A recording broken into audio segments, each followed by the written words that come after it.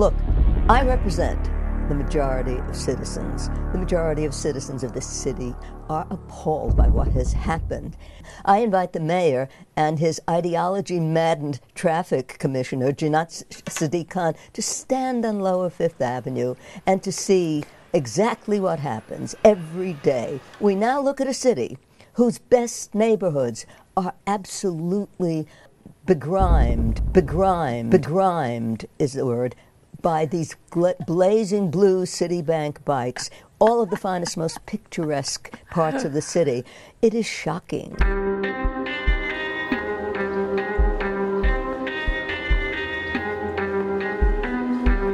Greetings, agents of the all-powerful bike lobby. If you're watching this, it's because I've just been ambushed by Marsha Kramer. But your mission, should you choose to accept it, is to reclaim public space. We've already won so many battles because all of you showed up, stood up, and spoke out.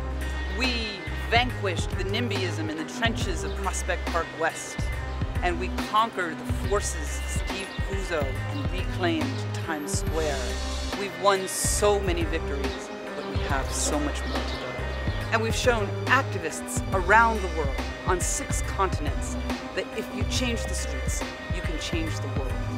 And we're seeing streets around the world multiply with bike lanes, bus lanes, pedestrian plazas, and more.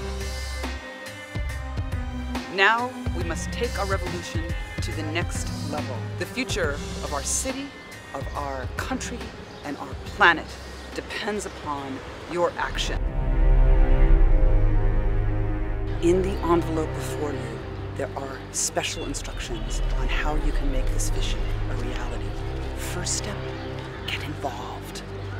Second step, share your ideas and your special knowledge.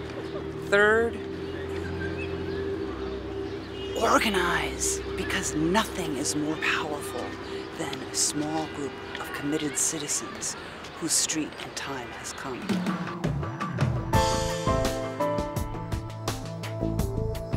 This tape will self-destruct in 5 seconds, but the revolution is just getting started.